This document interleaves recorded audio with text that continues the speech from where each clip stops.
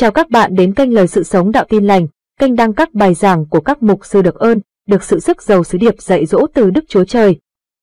Chúng ta sẽ có thời giờ để chúng ta học lời Chúa, rồi dành thời giờ để chúng ta trở lại, rồi tiếp tục ngợi khen Chúa ở trong ơn của Ngài. Church, if you'll have a seat, we're going to begin studying the Word of God together, and then we're going to return with some time of praise and worship. Vì Chúa đáng nhận tất cả những sự ngợi khen và thờ phượng của chúng ta. Because our God is truly worthy of all the praise and the worship that we give Him. Amen anh chị em. Amen. Cảm ơn Chúa vì Chúa Ngài có một kế hoạch, cũng như Chúa muốn tìm gặp những con người Chúa có thể sử dụng được ở trong ơn của Chúa. We praise God because God always has a plan, and He's always looking for people who He can use to be His instruments on this earth. Tối hôm nay tôi mời anh chị em chúng ta suy nghĩ điều mà tôi tin rằng Chúa Ngài muốn nhắc nhở chúng ta ở trong ơn của Chúa. Tonight, I want you to ponder with me some things that I believe the Lord wants to remind us. Và đây là điều mà tôi tin rằng thế giới tối tăm rất ghét và không bao giờ muốn chúng ta nắm bắt được lẽ thật này. And this is what I believe that the enemy really hates and does not want us to grasp a hold of. Bởi vì một khi một người biết được cái vị trí của chúng ta trong chương trình của Chúa thì người đó sẽ trở nên một khí cụ rất đặc biệt trong tay của Chúa. Because once a person discovers their key or their purpose in Christ, they become a powerful instrument in the hands of God. Anh chị em, khi một người nông dân muốn làm việc thì chúng ta thấy rằng anh ta đi tìm cái cuốc, cái lưỡi hái, cái lưỡi liềm. Đó là dụng cụ mà anh cần để có thể làm công việc của mình. What kind of worker is that, mostly?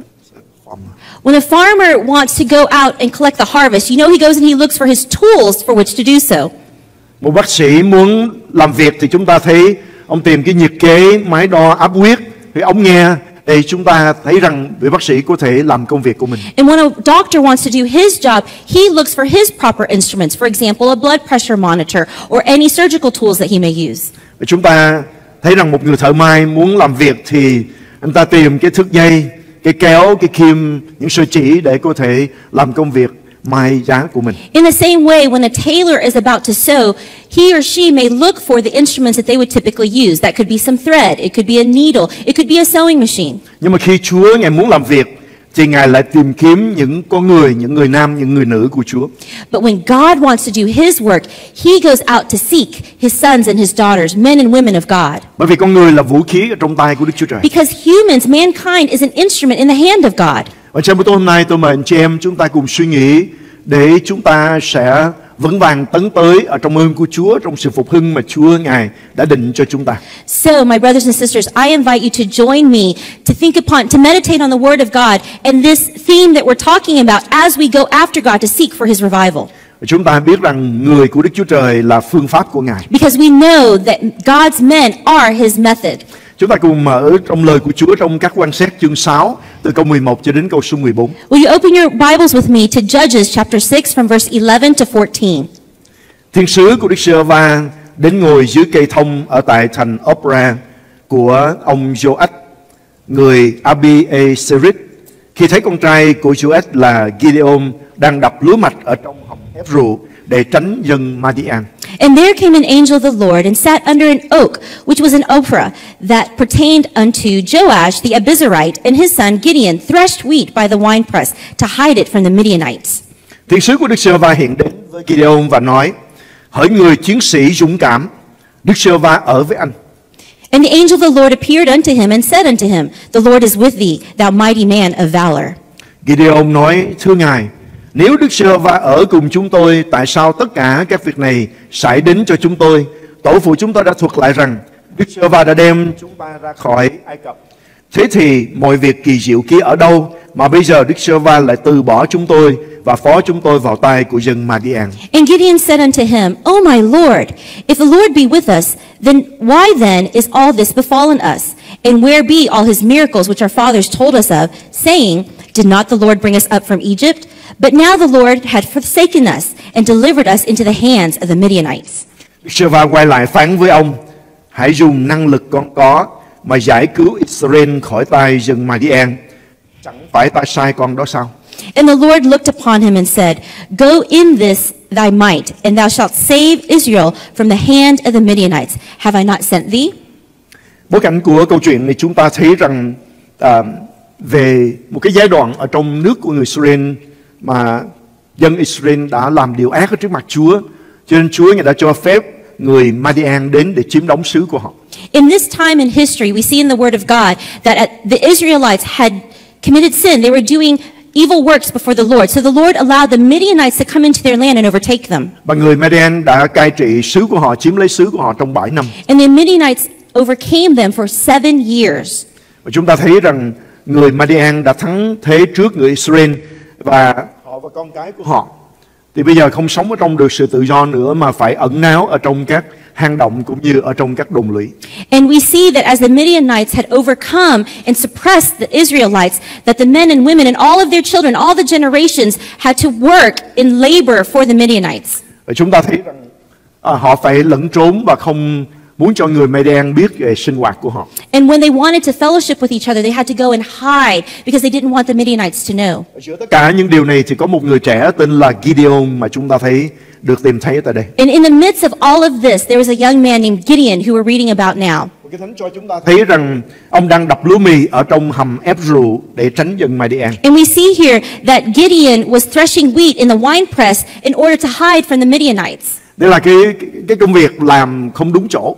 When you research, you're going to find that this work that he's doing is not in the right place. Đập lúa ở trong cái hầm ép rượu thì chúng ta biết rằng đây là hai cái công việc cũng như là cái địa điểm nó nghịch với nhau và không đem lại kết quả một cách dễ dàng. When you talk about threshing wheat, you would never do it in a wine press. These two never go together.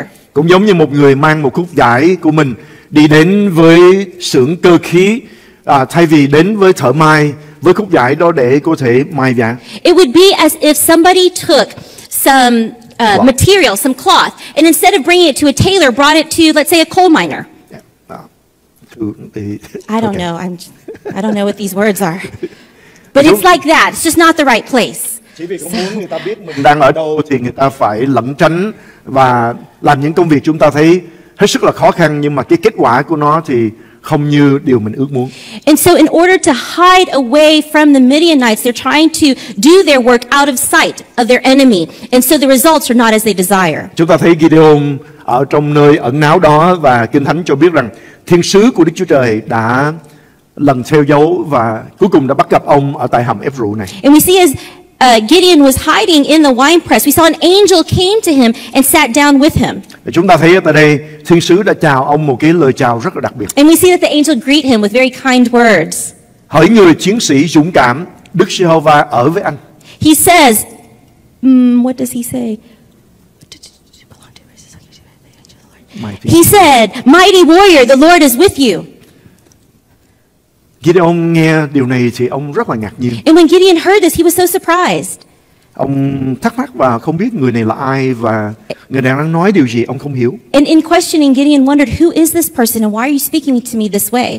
Bởi vì ông và dân sự của ông đang ở trong tình trạng mà chúng ta thấy rằng rất là khó khăn. Because we see that Gideon and his people, the Israelites, were in a very difficult and challenging situation. Ông lên tiếng, ông nói rằng nếu Đức Giê-hô-va ở cùng chúng tôi, tại sao chúng tôi ở trong cái tình trạng hết sức là khó khăn này? And he voiced his questions by saying, if the Lord is with us, why has this happened to us? Chúng tôi đã nghe tổ phụ chúng tôi thuật lại rằng khi Đức Giê-hô-va ở cùng thì đã giải cứu họ ra khỏi xứ Ai Cập, rồi những điều kỳ diệu đã diễn ra vì Chúa ở cùng họ. And Gideon continued by saying, you know, our forefathers told us about what the Lord did. Did not the Lord bring us up out of Egypt? But now the Lord has abandoned us. Bởi vì Chúa Ngài đã bỏ chúng tôi, cho nên chúng tôi mới ở trong cái tình trạng hết sức khó And it's khăn này. because the Lord has abandoned us. We're in this challenging situation. Như vậy thì Chúa ở cùng chúng tôi là nghĩa làm sao khi hoàn cảnh thì nó khác biệt như thế So này? what does it mean when you say the Lord is with us when I look at my surroundings and it doesn't seem so? Rồi hỡi người chiến sĩ dũng cảm, tôi đang trốn tránh dân Midian và đang đập lúa mì ở trong cái hầm ép rượu, thì làm sao là người dũng cảm được? And as you call me a mighty warrior, how could it be? You see me here hiding in the wine press trying to beat the weeds. Bạn chị em, câu chuyện này cho chúng ta thấy cái hoàn cảnh mà chúng ta đã được Chúa Ngài kêu gọi và bày tỏ cho chúng ta. And we see here how God may call each and every one of us. Chúng ta cảm ơn Chúa vì ở trong hoàn cảnh mà chúng ta đang sinh hoạt vào những ngày của giữa tháng 5 cho đến tháng 8 của năm 2023 mà chúng ta đã trải qua. Whenever we look back from May into August of 2023, chúng ta thấy hoàn cảnh xung quanh của chúng ta cũng như là hội thánh của Chúa nơi chúng ta đang sinh hoạt ở tại đây. Chúng ta bắt đầu nói về những việc mà chúng ta đã kinh nghiệm trước đây. we were talking about, as we observed what was going on, especially in the church, we started talking about the things that had happened before. Vì chúng ta vừa mới tổ chức cái mừng ngày hội thánh của Chúa được thành lập lần thứ 40. Because we had just celebrated our 40th anniversary. Và chúng ta để ý đến những việc Chúa Ngài đã làm ở trong một cái chuỗi ngày của quá khứ. And as we were celebrating this anniversary, we would think back upon the memories of all that God had done throughout the 40 years. Và chúng ta cũng đang hướng mắt nhìn là chúng ta cầu nguyện để chuẩn bị cho đại hội phục hưng. Chủ đề của đại hội đó là những việc lớn hơn, những việc vĩ đại hơn. And then, in the same manner, we were also looking in the future towards Revival Conference, the theme of which greater things are coming. And so we began to think about what all God was going to do. Nhưng mà nhìn về cái thực tại cũng như những ước mơ của chúng ta thì chúng ta thấy rằng có thiếu một cái gì đó mà chúng ta cần phải được Chúa Ngài can thiệp một cách đặc biệt. But during those months, in 2023, we were looking in the past as well as looking towards the future. We recognized the position that we were currently in, that there was something missing. Rồi từ Lành tôi nhận được một cái điện thư nhắn tin cho chúng ta về một lời tiên tri đã được công bố về hội thánh của Chúa cũng như thành phố Houston của chúng ta. And then suddenly I received an email with a prophetic word about the city of Houston and the Vietnamese people. Đó là trong ngày lễ ngũ tuần của năm 2023. And that is in Pentecost of 2023. Một tiên tri của Chúa được nhiều người biết đến, đã có một cái lời tiên tri về công việc Chúa Ngài sẽ làm ở trong những ngày sắp đến ở tại thành phố của chúng ta. A well-known prophet received a word from the Lord telling him what God was about to do, a prophetic word. Là đó là Chúa Ngài sắp sửa vào thành phố Houston này. And the word was that God was about to come upon the city of Houston. Rồi ông nói thêm và Chúa Ngài sẽ bước vào thành phố này xuyên qua người Việt Nam. And he spoke in more detail saying that God was going to come to the city of Houston through the Vietnamese people.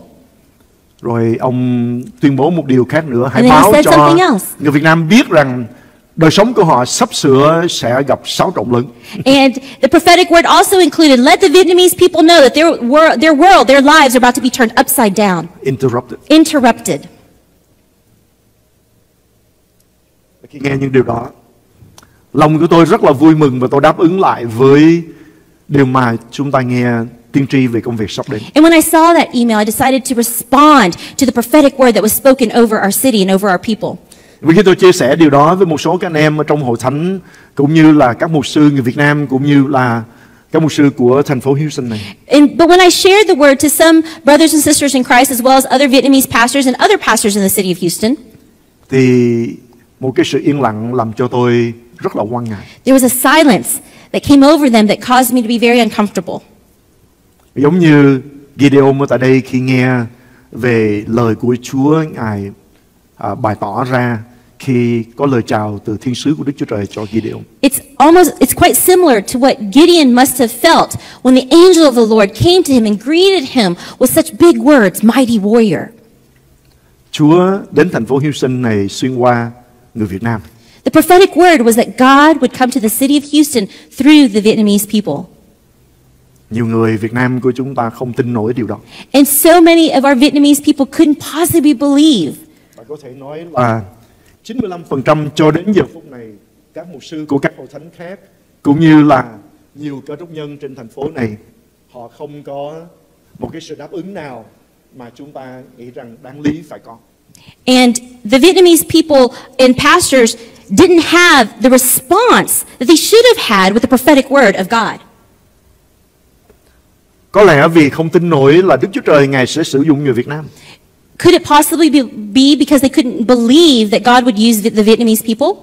Giống như thiên sứ của Chúa gặp Gideon thì nói rằng hỡi người dũng sĩ, Đức Giê-hô-va ở cùng anh. It's almost as when the angel greeted Gideon, he said, mighty warrior, the Lord is with you. Hỡi người chiến sĩ dũng cảm, Đức Giê-hô-va ở cùng anh. Again, mighty warrior, the Lord is with you. Ông chắc có lẽ là nhìn quanh, thiên sứ đang nói với ai? Đang nói với ông. Ông không phải là người chiến sĩ dũng cảm như là thiên sứ đã nói. And Gideon was probably looking around, who are you talking to? A mighty warrior, not me. Và có thể nói là nhìn quanh, thiên sứ đang nói với ai? Đang nói với ông. Ông không phải là người chiến sĩ dũng cảm như là thiên sứ đã nói. And he was, Gideon was probably looking around, who are you talking to? A mighty warrior, not me. Và chúng ta cảm ơn Chúa vì đúng Đức Chúa Trời Ngài nhìn thấy chúng ta hơn là chúng ta có thể nhìn thấy chính mình. But truly, the Lord sees us in a way that we don't see ourselves. Đức Chúa Trời Ngài nhìn thấy một cái nhu cầu rất là lớn đang cần có mặt để Chúa có thể giúp đỡ cho dân sự của Ngài. God saw that there was a huge need for God to intervene and help His people. Ngài không đi tìm một chương trình kế hoạch. He didn't look for a program or a plan. Ngài cũng không đi tìm những cái tài nguyên để có thể giúp đỡ cho dân sự của Ngài. And God wasn't looking for resources for His people that would help His people. Nhưng mà Ngài đi tìm một con người. But God was looking for a man. Một con người để có thể giải cứu một đất nước, một quốc gia. One man that could deliver an entire nation, a peoples. Và đó là điều mà tôi tin rằng Chúa Ngài muốn nhắc nhở chúng ta ở trong những ngày này. And that's what I believe God wants to remind us in these days. Khi Ngài nhìn thấy thành phố Houston của chúng ta, When God looks upon the city of Houston, thì Đức Chúa Trời Ngài gặp phải một cái nan đề tại đây. then God sees that there is an issue here, a need. Ngài có thừa quyền năng để có thể thay đổi thành phố Houston này. Our God has more than enough power and authority to transform the city of Houston. Nhưng mà Ngài đang gặp một cái trở ngại, đó là Ngài không thể làm việc một cách trực tiếp. Ngài đang đi tìm một con người, một nhóm người để Chúa có thể làm việc xuyên qua họ. But the issue was that God didn't want to intervene with His own hand. He wanted to use mankind to transform the city. Vì bất cứ lúc nào trong xứ có một nan đề, Because anytime there is an issue in a nation, in a city, in a peoples, thì cái thách thức lớn nhất không phải là quyền lực và sức mạnh của thế giới tối tăm của ma quỷ. the greatest power is not the power of the evil one or the enemy. Bigger challenge is not the power of the enemy. Right? Nhưng mà chúng ta thấy tại đây là mỗi khi có vấn đề xảy ra trong một gia đình, trong một cộng đồng, trong một quốc gia, điều mà Đức Chúa Trời phải đối diện không phải là quyền lực của ma quỷ cũng như là sức mạnh của tội lỗi, nhưng là Ngài đang tìm và thiếu những con người sẵn sàng để Chúa có thể sử dụng. You see, whenever we see a situation, whether it be a marriage, whether it be a broken family, whether it be any circumstance in our lives, it's not the power of the enemy, it's not the power of sin that's overwhelming, but it's mankind. God is looking for man to use. Cái sự khan hiếm của những con người nam, người nữ sẵn sàng đặt mình vào trong tay của Chúa để Chúa có thể sử dụng làm khí cụ trong tay của Ngài để thay đổi hoàn cảnh. Đó là điều mà Đức Chúa Trời Ngài có vấn đề. Because the issue is that God is trying so hard to find a man, a woman who's willing to give their entire lives into the hands of God to be used as His instrument. That is the problem. He can't find those people. Nan đề mà Đức Chúa Trời Ngài gặp phải không phải là quyền năng của tội lỗi cũng như là công việc của thế giới tối tăm, nhưng mà nan đề Chúa gặp phải đó là Ngài đi tìm một người để Chúa có thể sử dụng, nhưng Ngài không tìm được con người đó. The issue that God faces isn't the problem of the power of sin or the power of enemy, but again, I'm telling you, the problem that God has is He's looking for a man, a woman that He could use. Ngài nhìn xuống thành phố Houston này. He's looking upon the city of Houston, Thấy nan đề của thành phố and Houston. He's seeing the issues, the challenges that the city is facing. Và Chúa Ngài tìm xem để có một con người nào sẵn sàng nghe tiếng Chúa phán và đáp ứng lại với sự kêu gọi của Ngài để Ngài có thể sử dụng và làm thay đổi. And as He sees all these issues in our city, He's searching at the same time. He's searching for a man, a woman who's willing to open up their spiritual ears to hear His voice and His guidance to be an instrument to change the city. Và tạ ơn Chúa, trong trường hợp này Đức Chúa Trời Ngài nhìn xuống và Ngài thấy một nhóm người. But praise God, in this situation, God looked and He saw a group of people. Là những người mà chính họ cũng không tin rằng Đức Chúa Trời có thể sử A dụng. people who they themselves could not believe that God would use them. Khi Ngài nói rằng Ngài muốn sử dụng họ, họ nói rằng chúng tôi là người Việt Nam mà sao Chúa sử dụng được? When God said, I want to use you, their response was, we're Vietnamese, you want to use us? Giống như Gideon đã hỏi, dũng sĩ. In the same way, Gideon was looking and saying, mighty warrior? Thiên sứ có lộn không? Are you mistaken? Không bao giờ. No, never. Đức Chúa Trời Ngài cố định muốn sử dụng tất cả những ai bằng lòng để Chúa Ngài sử dụng. God is looking and searching and willing to use anyone who is desiring to be used by Him. Đức Chúa Trời không có phương cách nào khác. God has no other method of getting things done, His work, ngoài việc tìm được đúng những người nam, những người nữ cho Ngài. outside of locating the right man or the right woman. Cho tôi khẳng định điều này với anh chị em trong buổi tối hôm So nay. let me tell you this, my brothers and sisters. Đức Chúa Trời không có phương pháp nào khác. God has no other method. Ngài luôn luôn đi tìm những con người. All he's doing is looking for a man or a woman who's willing to be used by him. Ngài không có giải pháp nào khác để hoàn thành công việc của Ngài. He has no other solution or no other way to complete his plan. Ngài chỉ đi tìm những người nam, người nữ đứng ở trên đất này. He's just looking for men and women who are standing here on this earth Bởi vì Đức Chúa Trời Ngài đã thực hiện một công việc. because God has already accomplished something. Và khi Ngài tuyên bố điều này, And whenever he declared it, thì điều này cũng trở nên một luật mà Chúa phải giữ. and it became almost like a rule or a vow that he had to stay, a law that he had to stay with. Đó là Ngài ban ngôi Đức Chúa Trời nói chuyện với nhau là chúng ta hãy làm nên loài người theo hình ta và theo tượng ta. Như Sáng Thế Ký chương 1 câu 26. And that is the Trinity, God the Father, Son, and Holy Spirit. We're having this conversation. And they said, we are going to create mankind in our likeness, in our image. Để họ, Chúa Ngài dựng nên con người theo ảnh tượng của Ngài để họ cai trị, cai quản quả địa cầu này. So that, okay, so God created mankind in his own image and likeness so that they could rule and reign this earth. Oh, let them. Oh, let them. Và chúng ta thấy ở đây là điều mà Chúa Ngài đã tuyên phán. And we see here that the Word of God says this, God himself. Và Đức Chúa Trời Ngài giữ theo điều mà Ngài đã phán. And God keeps his word. Ngài dựng nên chúng ta và He Ngài created giao us, chúng ta quyền cai quản. And he gave us the authority to rule and reign over this earth. Và những gì diễn ra trên đất này, Chúa giao cho con người chúng ta cái quyền để quyết định. And whatever happens here in this world, on this globe, God gives us the right and the authority to decide. Và Ngài chỉ làm việc khi chúng ta nhờ cậy Ngài. And God only intervenes whenever we depend on him and give him permission. Đúng, Chúa Ngài nhìn xuống, Ngài thấy nan đề của dân Israel trong lúc bấy giờ. Truly, God did look down and he saw the issues that the Israelites were facing at that time. Nhưng mà Ngài không đi thẳng vào trực But tiếp. he wasn't going to intervene directly himself, Nhưng mà Ngài đi tìm một con người but he trong was đất này, searching for a man on the earth who could make the changes. để người đó có quyền pháp lý để được Chúa Ngài sử dụng. Because that person, he was going to give them the authority and the power for it to be used by God. Vì một con người tương đương với một quốc gia. Because a man almost holds the same value as a whole nation of peoples. Ở trong sách Ezechiel chương 22 câu 30 cho chúng ta thấy lẽ thật này. When we look at Ezekiel chapter 22 verse 30, it shows us this truth. Khi Đức Chúa Trời Ngài nhìn thấy tình trạng của đất Israel một lần nữa, Keep going. và Ngài phán, và ta đã tìm kiếm một người. Ngài không nói ta đi tìm kiếm một thiên sứ hoặc là tìm kiếm tiền bạc hoặc là bất cứ một điều gì khác, nhưng mà Ngài nói rằng Ngài đi tìm một con người. Ở trong Ezechiel 22 câu 30 chép, ta đã tìm một người trong chúng để xây lại tường thành, vì đất mà đứng chỗ sức mẻ trước mặt ta hầu cho ta không hủy diệt nó, nhưng ta chẳng tìm được một ai. We see here in the word of God that one man is equal to a nation. Let's look at Ezekiel chapter 22 verse 30. The word of the Lord says, I looked for someone among them who would build up the wall and stand before me in the gap on behalf of the land, so I would not have to destroy it. But I found no one. Khi dân sự của Chúa, khi đất nước của họ đang gặp sự khó khăn, We see when the people of God, when their nation was experiencing difficulties, thì Đức Chúa Trời đi tìm một con người. God was looking for a man. Một con người đứng vào chỗ sức mẻ để xây lại tường thành. He was looking for someone who would stand in the gap to rebuild the walls. Một người sẵn sàng để trao quyền pháp lý cho Chúa để Chúa có thể can thiệp vào. A man who was willing to give the authority and the permission, the legal right for God to intervene into the situation. Và Đức Chúa Trời tìm kiếm thậm chí không phải là đàn ông, nhưng mà Chúa tìm một người đàn ông, one man, một con người.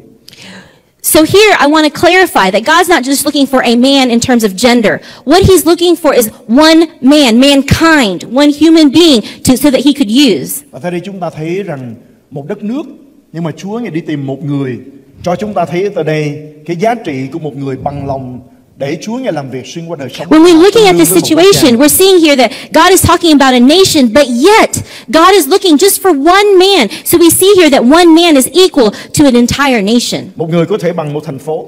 One man could be equal to a city. Một người có thể bình đẳng với một cộng đồng. One man could be equivalent to a community. Một người có thể bằng một gia đình. One man could equate to a family. Chúa có thể sử dụng một God người can đó use that one man để có thể thay đổi tình to hình change an entire situation for a family hay là một cộng đồng or a community hay là một thành phố. or a city. Và tại đây chúng ta thấy cả một quốc gia. And here we see in the Word of God that God wanted to use Gideon for an entire nation. Nên Đức Chúa Trời Ngài tìm một người. God is looking for one man. Không có cách nào khác. There's no other way. Lời của Chúa cho chúng ta thấy ở trong đất nước khi vua Rahab đã để cho vợ của mình dắt các tiên tri của ba anh của Ác-tắc-tê vào ở trong cung vua, và họ đã thờ lại hình tượng, thờ lại tà thần thay vì thờ lại Đức Chúa Trời ở trong đất nước, trong xứ sở của họ. When we see the King Rahab, when we talk about his wife, he allowed his wife to bring in all these false gods, the priests who had worshipped these false gods, and they were idolizing these false gods in his house. Và Đức Chúa Trời Ngài đi tìm một người. But yet God was looking for a man. Lúc bây giờ Ngài tìm đến tiên tri Eli And at that time, he was able to find the prophet Elijah để có thể làm việc xuyên qua Eli so that he could work through Elijah và đem lại sự phục hưng cho đất nước của người to Israel. bring about a revival to the people of the Israelites. Gia Cơ chương 5 câu 17 nói Eli là một người. We see that in James chapter 5 verse 17 that it says that Elijah was just a man. Và tại đây Ê-xê-chiên 22 câu 30 Đức Chúa Trời cũng đi tìm một người. And here in Ezekiel 22:30 we see that God was looking for just one man. Nói cách khác, ở trong thế hệ của tiên tri Eli chúng ta thấy Đức Chúa Trời đã tìm thấy một con người tên là Eli. So in other words, throughout the entire generation, Elijah's generation, God could find only one, and that was the prophet Elijah. Và câu hỏi mà tôi muốn đặt ra với anh chị em trong ngày hôm nay And the đó là, question that I want to ask you tonight is this: trong thế hệ này that is in this generation, Chúa sẽ tìm thấy ai? who will God find?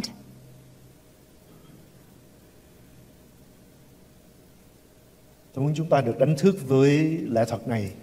Đó Mà- là bạn là phương pháp của Chúa muốn sử dụng để giải quyết thách thức của đất nước của bạn. My brothers and sisters, I want you to awaken to this truth, and that is you are the method that God wants to use to solve the challenges of the city, of this nation, of this country. Và đây là điều mà chúng ta cần nhận biết để chúng ta có thể được Chúa sử dụng. And this must be made aware to us, a truth that we have to accept so that God can use us. Chúng ta là giải pháp của Chúa cho thế giới này. We are the answer, the solution for this world. Chúa khi Ngài dựng nên chúng ta, When God created us, Ngài ban cho chúng ta có những khả năng đặc He biệt gave us talents and gifts, và Ngài muốn chúng ta thay đổi thế giới này. and He wants us to change the world. Và Chúa rất nghiêm túc khi Ngài làm công việc này. And you know that God, I want to tell you that God very carefully planned out all these things. Cho nên rất là quan trọng để chúng ta được đánh thức với lẽ thật này, để chúng ta có thể đáp ứng lại và bước vào thiên mệnh mà Chúa đã dựng nên chúng ta. So it's very important to recognize, to become aware of this truth, that God is looking for one man to change the world. And when we recognize that truth, that we can be that person, God can use us. Kẻ thù không muốn chúng ta biết lẽ thật này bao giờ. The enemy doesn't want us to know this truth. Nó muốn cho chúng ta thấy một cái ảnh khác hoàn toàn. It wants us to have a different perspective about ourselves. Đó là chúng ta vô dụng. And chúng that ta is that không we're ra chi. useless, that we have no gifts, no ta không làm talents. gì được. There's nothing that we could do that would be effective. Và nhiều người trong chúng ta đã tin điều đó. And many of us have believed that, the lies of the enemy. Và chúng ta cũng lặp lại lời đó trên miệng của chúng ta. And we even say those words on our mouths. Tôi không có khả năng, tôi muốn làm gì được. Tôi chỉ là một con người. I'm just a man. There's nothing that I can do to change the situation.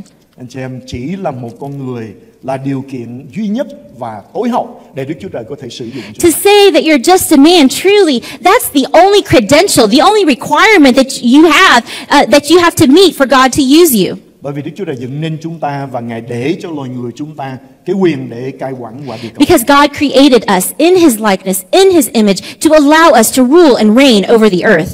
Nếu phải có bất kỳ sự can thiệp nào ở trên đất này thì cần phải có một con người để Chúa có thể làm. So let's recognize tonight that if there's going to be any intervention on earth, men are required.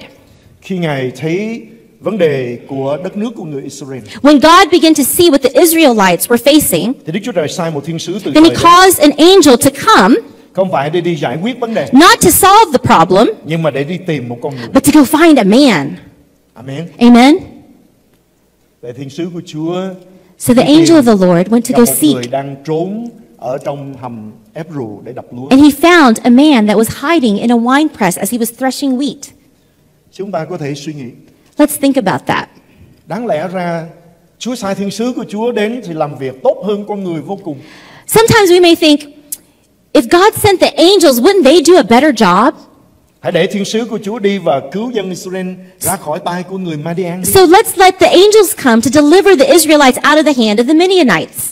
Thì anh chị em, như tôi đã nói, Sáng thế ký chương 1 câu 26 là điều rất là quan trọng mà chúng ta cần nhớ và ghi khắc ở trong tấm lòng của chúng ta. And as I've told you before, that Genesis chapter 1 verse 27 is something very important that we must etch upon our hearts, a truth we must know. Trái đất, nơi mà Chúa Ngài đặt để và dựng nên con người chúng ta, là chỗ mà quyền cai quản hợp pháp con người chúng ta có để chúng ta có thể thay đổi đất nước cũng như quả địa cầu này. So this earth, where mankind was created in the likeness and the image of God, He created them so that they could rule and reign over this earth. Và đây là chỗ hợp pháp của con người của chúng ta. And this is, I don't know what hợp pháp is. Jurisdiction of man. Oh, the jurisdiction of man, like in a crime show. Anh chị em, rất là quan trọng để chúng ta biết cái điều này. Chúa không thể làm được thay thế cho chúng ta.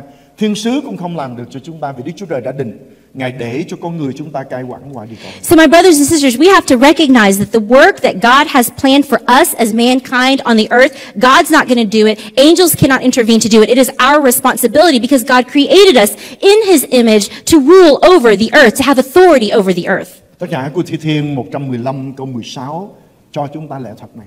When we look at Psalm chapter 115 verse 16, we see this truth written in the Word of God. Các tầng trời thuộc về Đức Giê-hô-va, nhưng Ngài đã ban quả đất cho con cái của loài người. The heaven, even the heavens are the Lord's, but the earth hath He given to the children of men. Ngài đã ban quả đất cho con cái của loài người. He gave the earth to the children of mankind. Và Chúa Ngài trao cho chúng ta cái trách nhiệm để chúng ta kiểm soát, chúng ta quản lý quả đất này theo như Chúa Ngài đã định. And God allowed us to rule and to reign, to be observant of what was going on upon the land, upon the earth, and to make decisions about it.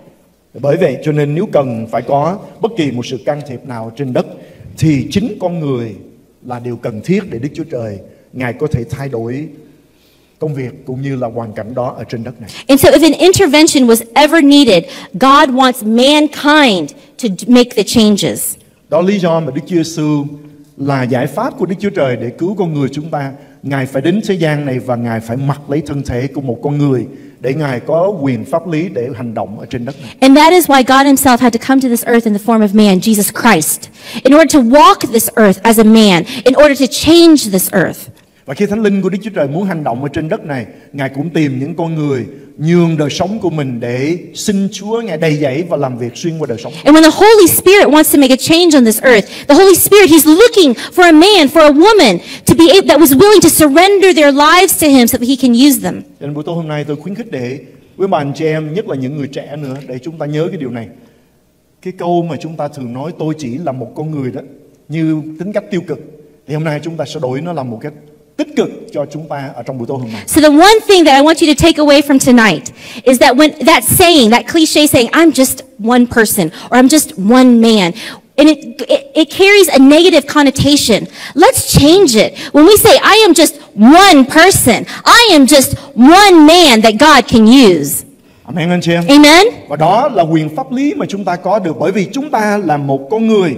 Cho nên Đức Chúa Trời có thể sử dụng chúng ta để thay đổi thành phố của chúng ta, thay đổi quê hương đất nước của chúng ta. And that is the authority and the power that we carry, that God can use us to transform our neighborhood, our city, our nation, our world. Bởi vì tôi là một con người, một người con của dòng họ này, cho nên Chúa có thể thay đổi dòng họ này xuyên qua cuộc đời. Because I am just a man, God can use me to change my generation or change even my lineage and my family. Bởi vì tôi là Huỳnh Quốc Khánh, cho nên tôi có thể được Đức Chúa Trời sử dụng để thay đổi dòng họ Huỳnh. Because I am Huỳnh Quốc Khánh, God can use me to change the Huỳnh family, the lineage of the Huỳnh family, the legacy. Amen. Amen. Sao yên lặng quá? Các bạn không dám tin địa vị của các bạn trong Chúa sao? Do you dare to believe the position and the power that you have in Christ? Và bởi vì chúng ta đã được Chúa Ngài mang chúng ta đến và cho chúng ta sinh sống ở tại thành phố Houston này. Do you believe that God brought you here, destined you here for the city of Houston, that you're sitting here tonight not by a coincidence because you were meant to be here? Anh chị em, khi chúng ta có cái địa chỉ của chúng ta là người dân sống tại thành phố này, thành phố Houston này, Houstonian, chúng ta có quyền để có thể được Chúa sử dụng để thay đổi thành phố này. My brothers and sisters, because your address, your home address is here, because you can call yourself a Houstonian, it is for that reason you have the power and the authority to change the city of Houston. Là một người Việt Nam, chúng ta có thể được Chúa Ngài sử dụng để có thể thay đổi đất nước Việt Nam của chúng ta. And as a Vietnamese person, you can change the country of Vietnam. Và bởi vì Chúa Ngài đã tìm gặp chúng ta và khi chúng ta phó nhân cuộc đời chúng ta trong tay Chúa, Chúa có thể sử dụng người Việt Nam, người Mễ Tây Cơ hay là bất cứ một dân tộc nào, khi chúng ta thưa vâng với Chúa thì Ngài có thể sử dụng chúng ta để thay đổi thành phố. God is looking for one man, Vietnamese, Latino, Anglo, one man that's willing to surrender their lives to Christ so that he can use them to transform their people. Cho nên khi Chúa Ngài nói rằng Ngài sẽ đến thành phố này xuyên qua người Việt Nam, thì chúng ta thấy rằng điều đó là điều trong cái nhìn của Đức Chúa Trời, đó là điều có thể xảy ra mà không chút nghi ngờ. So when we talk about the prophetic words spoken over our city, that God is going to come to the city of Houston and He's going to do it through the Vietnamese people, we have to look to God and say hallelujah, because there has to be no doubt in our mind that God can use each and every one of us. Hãy nhớ điều này, bạn là giải pháp mà Chúa đang tìm kiếm. So remember this, that you are the method, you are the solution that God is seeking. Đức Chúa Trời với cả chương trình lớn lao của Ngài cho thành phố Houston. God has a divine, huge, vast plan for the city of Houston. Ngài có quyền năng lớn lao của Ngài để có thể thay đổi thành phố Houston. And He is all powerful to change the city of Houston. Nhưng Chúa không trực tiếp làm việc. But He won't do it directly. Nhưng Ngài đã sai thiên sứ của Ngài đi tìm Gideon. And in the same way that God sent His angel to find Gideon, Nhưng Ngài đã sai thiên sứ của Ngài đến để nói với gia đình của Courtney rằng hãy đi và tìm Phi-e-rơ, để Phi-e-rơ sẽ rao giảng về tin lành của Chúa cho gia đình của Courtney. in the same way that God sent an angel to Courtney's house to go find Peter, giving the instruction, go find Peter so that Peter can preach the word of God. Anh chị em có bao giờ thắc mắc là tại sao thiên sứ phải bảo gia đình của Courtney đi tìm Phi-e-rơ chi cho mất công? Tại sao thiên sứ không giảng trực tiếp? Have you ever wondered when you read that scripture, why is it that God sent an angel to Courtney's house and giving him instruction to go find Peter? Why not to send the angel to go find Peter himself? No, to preach the gospel to the Courtney directly. I totally missed that one. He said, have the angel preach directly to the house of Courtney. Amen. Cái lý do là bởi vì thiên sứ không có kinh nghiệm sự cứu rỗi. And the reason is because angels have not experienced salvation. Cho nên họ không thể làm nhân chứng để rao truyền tin lành của Chúa được. So they can't be a witness to evangelize the gospel. Anh chị em thấy chưa? Do you get it? Chúng ta là người Việt Nam, một con người, We are Vietnamese. We are one man, là những người được cứu. people who are saved. Và cảm ơn Chúa, tiên tri của Chúa cũng cho chúng ta biết chúng ta thuộc về một trong 7 quốc gia là đã được biết là 7 quốc gia của con rồng. Bây giờ Chúa Ngài đã cho chúng ta đã thắng con rồng là con rắn năm xưa, để chúng ta sẽ rao giảng tin lành cứu rỗi của Chúa và hướng dẫn cho thành phố Houston này biết về công việc mà chúng ta có thể giúp đỡ để có thể thắng được công việc của ma quỷ. And we praise God because the prophet of God gave us the word that the Vietnamese nation is one of the 7 nations that were under the authority of the dragon, the snake. And we, as the Vietnamese people, have overcome. We have overcome the dragon. We have overcome the snake. And by the word of our testimony, we can continue to overcome. Amen anh chị em. Amen. Cho nên không có gì để chúng ta phải nghi ngờ rằng Chúa có thể sử dụng được người Việt Nam của chúng ta hay không. So there's no reason to doubt. Can God use the Vietnamese people? Of course He can. Bởi vì chúng ta là một con người. Because we are one man. Vì chúng ta là những người đã được cứu. And we are saved. Và Chúa Ngài đã cho chúng ta kinh nghiệm sự đắc thắng con rồng là con rắn. And God has given us the experience that we have overcome. We have defeated the dragon, the snake of old. Chúng ta có lời làm chứng để chúng ta có thể So that we can have the testimony to be a witness. và chúng ta có thể được Chúa Ngài sử dụng chúng ta để thay đổi hoàn cảnh của And chúng ta. God can use us to change the situations around us. Điều này có ý nghĩa gì cho bạn? So what does this mean for you? Bạn chính là phương pháp mà Chúa Ngài đang tìm. You, my brothers and sisters, are the method, are the solution for which God is seeking. Bạn chính là công cụ trong tay của Chúa mà Chúa có thể sử dụng quyền năng của Ngài làm việc xuyên qua bạn để thay đổi thành phố này. You are the instrument which God wants to put in His hand to use to transform this city. Chúa Ngài đang đi tìm những con người để Chúa có thể sử dụng God is searching for men, women that He can use để giải quyết những nan đề trong mọi lĩnh vực của đời sống của xã hội, to solve all the challenges and the issues of society. để tìm một con người để thay đổi chính trị, God is looking for a man who would change even the government, của công nghiệp, của tài chính, của mục vụ, của giáo dục, political, financial. I got financial in there. business, Okay. ministry, and even education. Amen. I'll go home and study this sermon to learn more Vietnamese vocabulary. God can use you. Chúa có thể sử dụng anh chị em Amen. để thay đổi những lĩnh vực đó. To change all those areas. Khi chúng ta thưa vâng với Chúa, When we say và yes Chúa, to God, yes, God, con sẵn sàng, I'm ready, I'm willing. xin sử dụng con. Use me, Lord. Chúa muốn chúng ta giao phó cuộc đời của chúng ta trong tay Chúa, để Chúa có thể sử dụng chúng ta làm giải pháp cho những nan đề xung quanh chúng ta ở trong đất nước, trong xứ sở của chúng ta. God wants us to surrender our lives into His hands so that He can use us as His holy instrument to bring the solution, to be the method of creating goodness in a time of evilness and of chaos in all the situations surrounding us. Bởi vì những việc Chúa Ngài đang làm ở giữa chúng ta, Because of what God is doing amongst us now, tôi công bố rằng bạn sẽ sẵn sàng phục vụ thành phố của mình, I declare that you're going to be ready and willing to serve your city, phục vụ gia đình của mình, to serve your family, cộng đồng của mình. your community. Hãy nói với Chúa rằng là Chúa So có tell con này, God, God, here I am. xin sử dụng con. Use me. Khi nhìn thấy nhiều người đau ốm bệnh tật ở trong thân thể, Whenever we see people around us who have a lot of sickness or disease in their bodies, khi tôi thấy điều đó, when I see that, tôi đã cầu nguyện là Chúa có con đây, xin sử dụng con. I tell God, oh God, here I am, use me. Con đã nghe, đã thấy những lời làm chứng về các đầy tớ của Chúa đã được Chúa sử dụng để đem lại sự chữa lành cho hàng trăm, hàng ngàn người trong một buổi truyền giảng. I have heard, oh God, the testimonies, the witnesses of your servants who you have used as an instrument to heal hundreds and thousands in one service, one evening service. Và tôi nói rằng là Chúa, con muốn được Chúa Ngài sử dụng để có thể đem lại sự thay đổi về sự chữa lành cho thân thể của những con người ở trong những ngày sắp đến. And I tell the Lord, God, use me to bring your healing upon the sick bodies in the days to come. Và khi phó mình ở trong tay của And when I give myself into the hands of God, Đức Chúa Trời bắt đầu dạy dỗ và trang God begins to teach me and prepare me.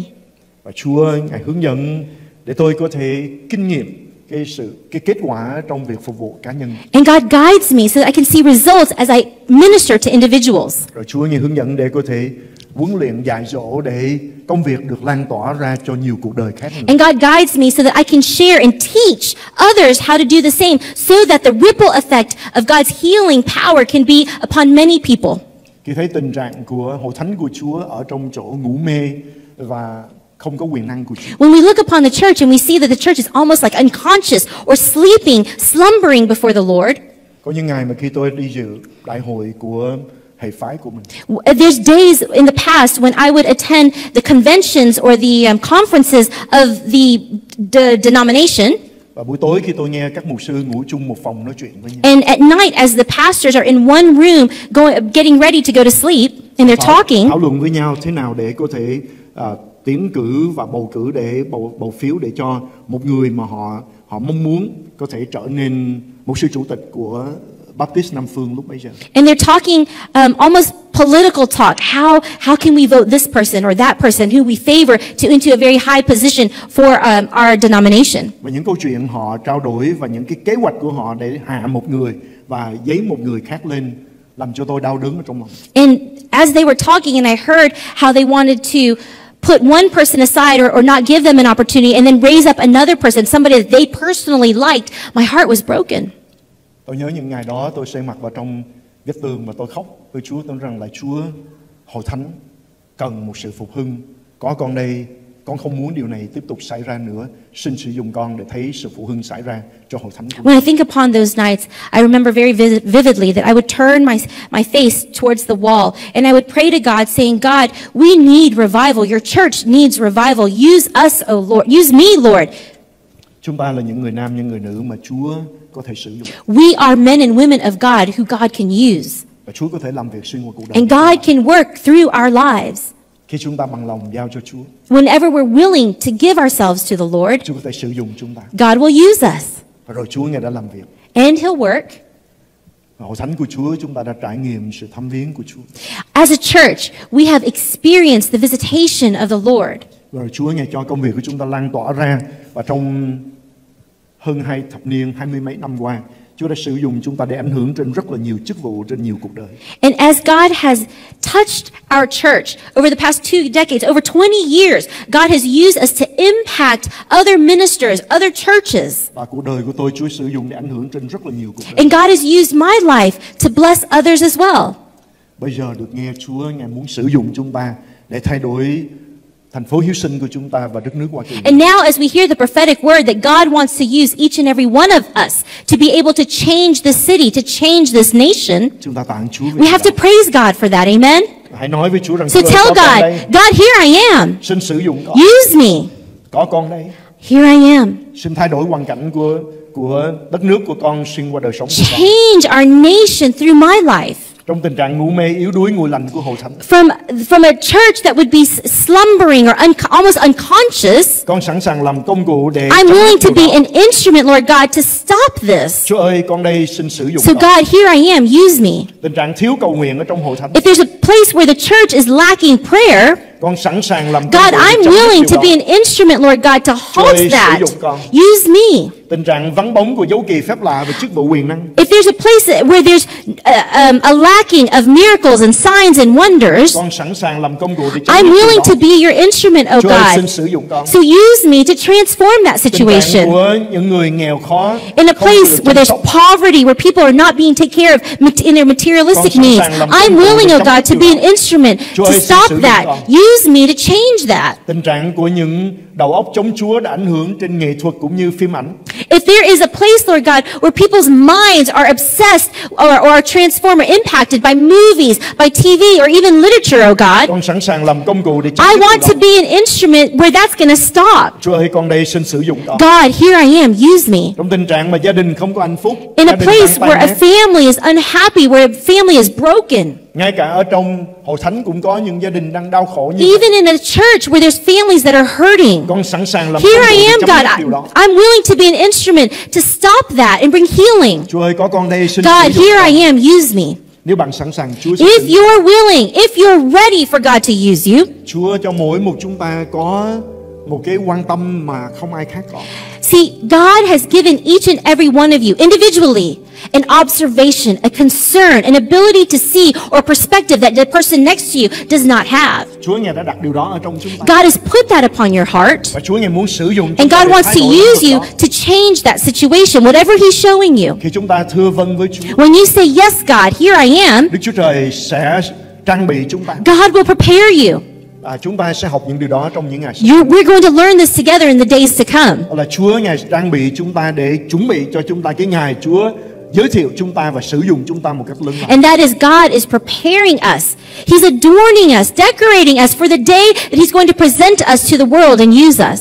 Ngài có tất cả những kế hoạch để có thể giúp đỡ cho chúng ta. God has every single method and plan to be able to help us. Thánh Linh của Chúa có thể mặc lấy His quyền năng Holy trên- Spirit can clothe us with power. Ngài sẽ ban chúng ta những khả năng mà con He's going to người give chúng ta us không- gifts and talents that normally mankind would not để have, chúng ta có thể làm những công việc lớn mà Chúa so that we giao. can do great things for Him. Thật khi Chúa nhìn mỗi một chúng ta, Truly, when He looks at each and every one of như us, thiên sứ của Đức Chúa Trời đã nói as với the Gideon, angels told Gideon, hỡi dũng sĩ, Đức Giê-hô-va ở cùng anh. mighty warrior, God is with you. Hỡi anh chị em, Đức Giê-hô-va ở cùng anh chị em. My brothers and sisters, I'm here to tell you, God is with you.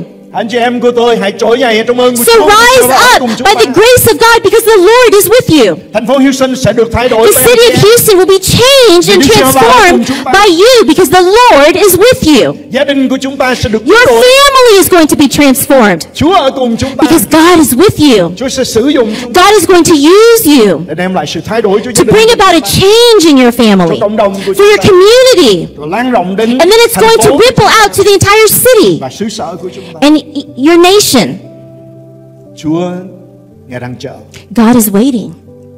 Ngài đi tìm và Ngài phải gặp cho được những con người He's searching, And surely He's going to find men and women who are ready. Amen? Chúa Ngài đang đi tìm những nhân chứng đầy quyền năng cho Ngài.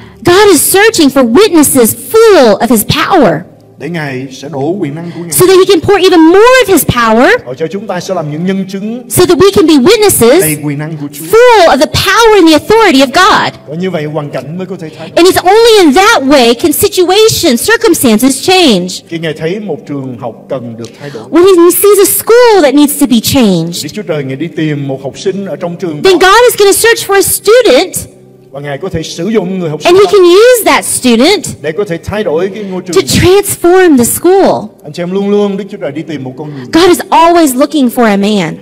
Khi hoàn cảnh khó khăn xung quanh chúng ta, When there are challenges that surround us, Chúa Ngài đi tìm những con người God is looking for a man đáp ứng lại với who are willing to respond to His call, vùng dậy và tỏa to sáng rise up, to shine brightly for Him, để Chúa có thể sử dụng chúng ta. so He can use us for His glory's sake. Hãy cầu nguyện với Chúa. So pray to the Lord this night. Hãy thưa với Chúa Tell Him, rằng con sẵn sàng. God, here I am. I'm ready. I'm Con đặt mình willing. trong tay của Ngài. I'm putting myself into your hands. Xin sử dụng con. Use me Anh chị em cho nan đề, cho nhu cầu anh chị em thấy được trong cuộc sống của mình, for the needs, the challenges that you see in your life, trong sinh hoạt mỗi ngày của chúng ta. in everyday activities. Khi chúng ta thấy một nhu cầu, Whenever we see a need, lòng của chúng ta bắt đầu có một gánh nặng với nhu cầu đó. our heart will become burdened with that need. Hay là khi chúng ta nghe về một nhu cầu Or whenever we hear of an issue, và điều đó trở nên một gánh nặng trong and tâm that mình, becomes a burden in our heart, thì hãy trỗi dậy như Ê-sơ-tê đã trỗi dậy. rise up as Esther did. Khi bà nghe When she heard dân tộc của bà sẽ bị that her treo cổ, people were going to be hung bởi lời khích lệ của người cha nuôi cũng là nhân họ của mình, by the encouragement of Mordecai, Ê-sơ-tê đã trỗi dậy và Đức Chúa Trời đã sử dụng để cứu dân tộc của mình. Esther rose up to save her people. Khi tiếng kêu khổ của dân Israel đã thấu lên tai của Đức Chúa Trời, When the cries of the Israelites got to the ears of the Lord, Đức Chúa Trời ngự xuống và Ngài God tìm came gặp Môi-se, and He was looking and He found Moses, và Ngài đã kêu gọi and He called và Môi-se đã đáp ứng lại. and Moses responded. Chúa đã sử dụng để đem dân sự của Chúa ra khỏi xứ And Ai-cập. God used Moses to deliver His people out of Egypt. Khi Đức Chúa Trời muốn hành động ở trong xứ của nước Ba Tư Persia, When God wanted to move in Persia, Ngài đã tìm gặp Daniel He was looking and He found Daniel. và Ngài đã sử dụng để Daniel được Chúa Ngài sử dụng một cách lớn lao để có thể đem lại những phước hạnh của Chúa từ thiên đàng cho đế quốc Ba Tư, And God used Daniel to bring the blessings of heaven to Persia, để giải cứu những người còn to sót lại deliver của the tử nhân của Chúa. people, His people that were still there. Khi Chúa Ngài thấy thế giới cần phải được giải cứu khỏi một cái cơn hạn hán kéo dài trong 7 năm, When God saw that a nation needed to be delivered from a drought, a famine of 7 years, the region of the world, Chúa Ngài đã tìm gặp Joseph. God found Joseph, Và ông đã được Chúa Ngài sử dụng, and God used him ban cho ông sự khôn ngoan to give him wisdom để ông có thể biết cách để có thể thu mua lúa thóc ở trong 7 năm được mùa. so that God could use Joseph, give him wisdom to be able to reap and to harvest and to put into storehouses to save up for the 7 years of famine. Để rồi khi 7 năm của hạn hán, của đói kém đến, So when the 7 years of famine came upon the region, thì bởi sự khôn ngoan mà Chúa By đã the ban wisdom cho Joseph, that God gave Joseph, ông đã mở kho lúa ra he was able to open up the storehouses để cứu những người to của vùng save đó. the people of that area. Trong đó có những người trưởng tộc của dân Israel. And in there were the leaders, the tribal leaders of the Israelites. Anh chị em, Chúa Ngài đang tìm My brothers and sisters, God is looking for men and for women để có thể giải quyết những nan đề, that could bring solutions to all the challenges and the issues the world is để thay đổi facing, thế giới của chúng to ta. change our world. Và bạn chính là con người đó. And you, my brothers and sisters, are those Chúa Ngài people. không áp đặt chương trình của Ngài trên đời sống của chúng ta. But God will never force His plan upon you. Điều mà Chúa Ngài làm là Ngài chờ đợi. What God is doing is He's waiting. Ngài giới thiệu cho chúng ta He's Chúa con introducing làm, to you the things that He wants to do, và Ngài chờ đợi sự đáp ứng của chúng ta. but He's waiting for your response. Vì nhớ Chúa dựng nên chúng ta và giao cho chúng ta quyền cai quản. So remember that God created us in His likeness, in His image, and gave us the authority over the earth. Nếu chúng ta không đáp ứng Đức Chúa If Trời we không có don't cách nào khác, respond to God's call, there's no other method, vì chúng ta chính là giải pháp của Đức Chúa Trời cho nan đề của thế giới này. because we are the method by which God will bring salvation to this world. Chúa cứu chúng ta trước vì Ngài muốn sử dụng chúng ta làm giải pháp để đem cả dòng họ của chúng ta đến với Chúa. You see, God saved us first because He wanted to save us so that He could bring salvation to the rest of our peoples and the rest of the generations. Khi Ngài thấy những con người cần được giải cứu ra khỏi những lối sống, những sinh hoạt, những tội lỗi, When He sees a people that need to be delivered from a lifestyle, delivered from sin, Chúa Ngài cứu chúng ta trước God saves us first. và Ngài thay đổi đời sống của chúng And ta. He changes our Ngài lives, cho chúng ta một lời chứng and He gives us a testimony để chúng ta có thể làm chứng lại và giải cứu nhiều so that we can cuộc be a đời. witness to others and bring salvation to numerous people. Tôi cầu nguyện Chúa cho chúng I ta thấy pray được chương trình that của God will allow you, or that you will open your spiritual eyes to see the divine plan of God, để chúng ta đứng vào trong vị trí mà Chúa Ngài đã ban cho, so that you can stand in the position that God has given you và không để bất cứ điều gì trong cuộc đời của chúng ta and not allow anything làm cho chúng ta bị chi phối. to hinder you or to distract you, Một khi chúng ta đã thấy khải tượng so that when you see the vision of God, thì chúng ta sẽ đeo đuổi khải tượng that đó you'll go đến khi after that vision khải tượng nó được ứng nghiệm trong cuộc until đời the của vision chúng ta. comes to pass in your lives. Đây là điều mà Chúa Ngài giúp đỡ cho tôi This is what God has helped me with trong sự hầu việc Chúa trong 41 as I năm serve qua. the Lord over the past 41 years. Có những ngày khó khăn, There have been very challenging days. nhưng mà khi tôi nhìn thấy những khó khăn đó, But when I look upon those challenging days, tôi muốn chia sẻ nguyên tắc này nữa để anh I chị em want to đồng lòng. share this with you for you to benefit from. Những điều chúng ta đang thấy trước mắt chúng ta, That whatever it is that you see before you, nếu nó không đúng như những gì Chúa đã cho chúng ta thấy trong khải tượng, if it doesn't align with the vision that God has given you, thì chúng ta biết rằng những điều đó chỉ là tạm thời. then you have to recognize the things that you see, they're just temporary, Rồi chúng ta sẽ đi đến với khải tượng mà Chúa Ngài đã ban cho chúng ta. because you are on the way to the vision that God has given you.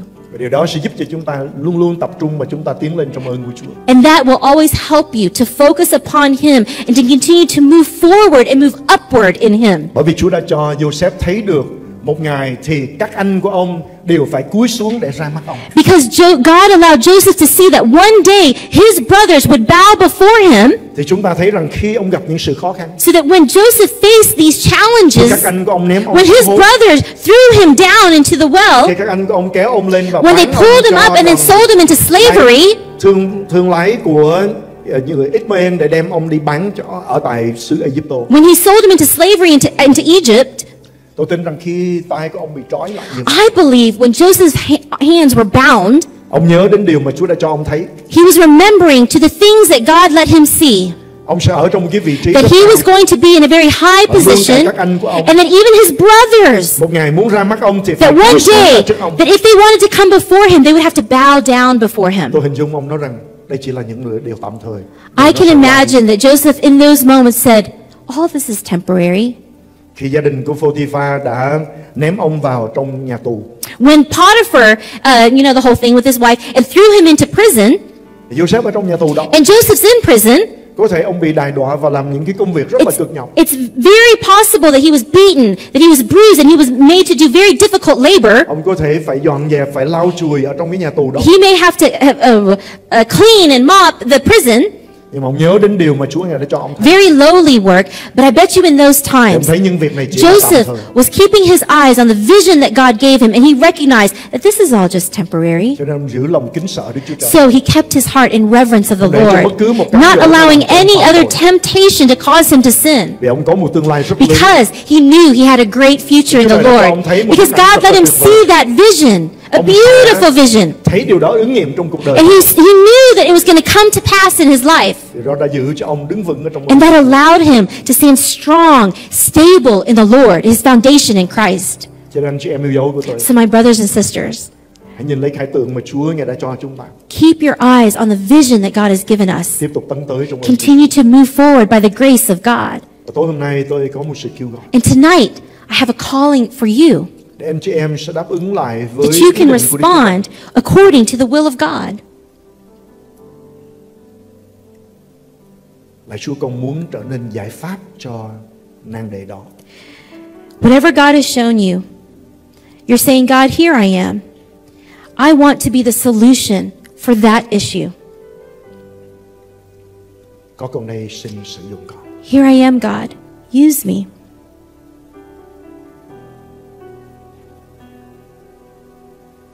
Chứ nếu chừng này người trong chúng ta có mặt ở trong nhà thờ lúc này, My brothers and sisters, if there's only this many people in the church tonight, chúng ta đáp ứng lại với and điều we Chúa toàn định làm. respond to God according to His will, according to the message that we've heard tonight. Và nếu Đức Chúa Trời muốn thay đổi một dân tộc mà Ngài chỉ đi tìm một người cầu thay, And if God wants to change an entire people, and He's just looking for one person to intercede,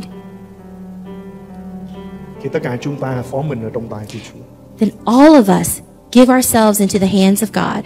Ngài có thể sử dụng hội thánh chúng ta để thay đổi nhiều quốc gia trên thế giới. Then Chứ God đừng can nói chỉ một use thành phố Houston. God can use our church to change nations, not just the city of Houston. Amen anh chị. Amen. Hãy đáp ứng lại với So sự kêu gọi. respond to this call tonight. Tôi tin rằng mắt của Chúa đang đi tìm I believe that God, He's looking, He's searching, và Ngài muốn tìm gặp những con người. and He wants to find a man Nói với Chúa rằng là Chúa có con đây, to say, God, here I am. xin hãy sai con. Send me, Lord.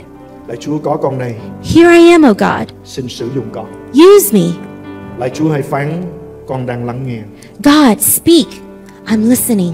Lạy Chúa xin sử dụng cuộc đời con Use my life, oh God, để thay đổi thành phố của to con, change this city, để thay đổi quê hương xứ sở của con, to change my home country, để thay đổi gia đình gia tộc của con. to change my family, my people.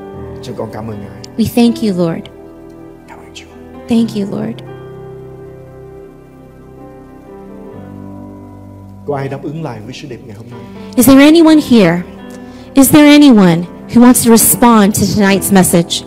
Có ai trong chúng ta muốn thưa với Chúa rằng là Chúa, Is there anyone here that wants to say, oh God, con đã từng nói con chỉ là một con người, nhưng hôm nay con khám phá ra rằng bởi vì con là một con người cho nên con muốn được Chúa Ngài sử dụng cho kế hoạch của Ngài. God, there was once a time I have said it myself. I'm just a man. I'm just one person. But God, here tonight, I'm telling you, I'm just a man. In you, Lord God, I am just one person. In you, oh God. Xin sử dụng con. Use me. Cảm ơn Chúa. Praise the Lord. Hình dung với tôi những hoàn cảnh có thể thay đổi. Imagine all the situations that can be transformed. Một SCT có thể As cứu cả Esther dân tộc của mình. could save her entire people. Tất cả những trụ hình sẵn sàng để treo cổ những người Do Thái. All of those that were willing to hang the Jews. Bây giờ thì những trụ hình đó Those executioners, đã được sử dụng để treo cổ kẻ đã lên kế hoạch để muốn giết dân. they were used to hang those who came up with a strategy to kill the Jews Bởi vì sự đáp ứng của Esther, because of the response that Esther gave. bởi sự đáp ứng của Gideon, Because of Gideon's response, thì chúng ta thấy Chúa Ngài đã giải we cứu see dân that sự của God Chúa delivered an entire people, the Israelites, out of the hands of the Midianites. Cảm ơn Chúa. Praise the Lord. Thánh Linh ơi, xin đến với chúng con trong Holy Spirit, come touch us tonight. làm sáng tỏ điều mà Chúa Ngài đã đặt ở trong chúng con. Bring us the revelation of all that God wants to do in and through us. When God created each and every one of us, Ngài đã có công việc để we know He had a plan, a purpose for our lives. hôm nay con được đánh thức cho. So tonight, Lord God, I tell you that I am awakened to this truth. Lạy Chúa, xin sử dụng con. So God, use me. Có con đây, xin sử dụng. Here I am. Use me, oh God. Thay đổi hoàn cảnh chúng con. Change the situations around me, the circumstances Đáp around ứng những me, nhu cầu xung quanh so con. that I can be able to meet the needs of those around me. Chúng con cảm ơn Ngài. We thank you, Lord.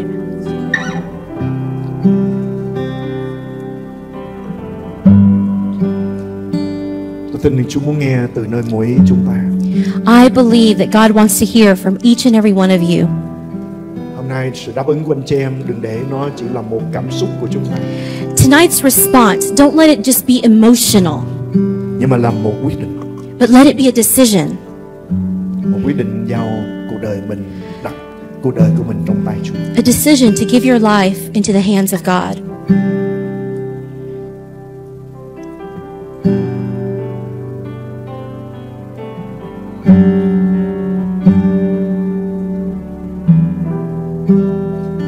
Chúa đặt để trong anh chị em có một ước mơ nào đó. I believe that God has put in each and every one of you, my brothers and sisters, a dream, a hope. Chúng ta muốn làm một điều gì đó, chúng ta muốn thay đổi điều gì đó. There's something that you want to do, something that you want to change around you. Có thể lúc đó là sự kêu gọi của Chúa cho đời sống anh chị em. It could very well be the calling of God upon your life. Bởi sức của Chúa, với sức của Ngài, anh chị em sẽ làm được điều đó. Anh chị em sẽ đáp ứng được nhu cầu đó. Anh chị em sẽ thay đổi được tình trạng đó.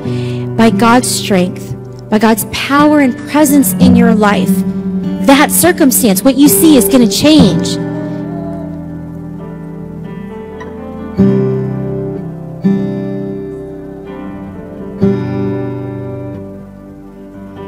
And Christian, if you can lead the song Revival Rain, như lời của một bài hát mà chúng ta được giới thiệu trong những ngày qua. Just as a song that we've been introduced to recently. Có một sự sức giàu đặc biệt. It's called Revival Rain. And what it says is that there's a very special anointing, specific anointing. Sự sức giàu đặc biệt đó cho một sự kêu gọi đặc biệt mà Chúa dành cho chúng ta. A specific anointing for a very specific job, a very specific Mỗi một chúng ta có thể được sự sức giàu đó. Each and every one of us can have that anointing. Sự kêu gọi của Chúa đem anh chị em, mỗi một chúng ta đến đây có mặt ở tại hội thánh này, tại thành phố này. There's a reason why God has you here in this city, in this church, during this specific time. Bởi vì Ngài có một sự sức giàu. Because there's a very specific anointing that He wants to pour upon you for His work in a time such as this. Xin Chúa cho mỗi một chúng ta sẽ nhận biết được điều đó. May God cause you to be aware of this, to accept it in your lives. Kêu xin mưa của sự phụ ưng của Chúa sẽ đổ. And as you have come to this awareness, call upon God that He would pour out His anointing as the rain pours upon this earth.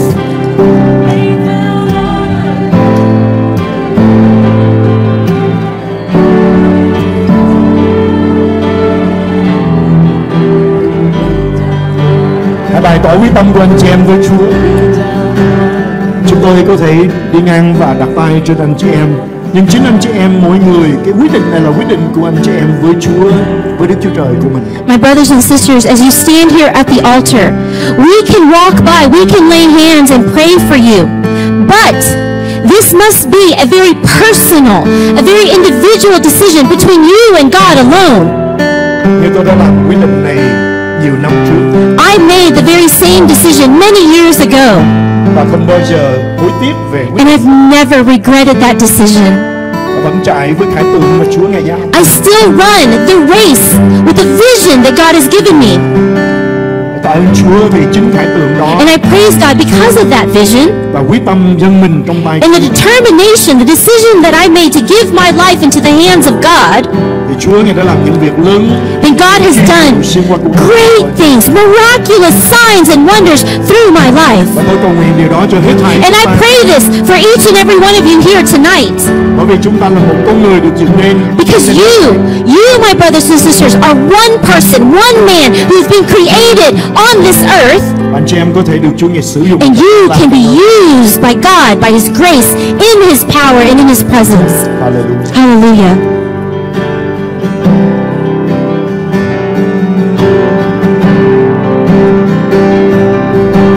Quý thính giả xem nhớ đăng ký kênh, nhấn rung chuông và chia sẻ video được lan rộng trên mạng cộng đồng. Xin Thánh Linh động chạm anh chị em được biến đổi mỗi ngày càng giống Chúa hơn. Hẹn anh chị em video tiếp theo. Chúa yêu hết thảy anh chị em.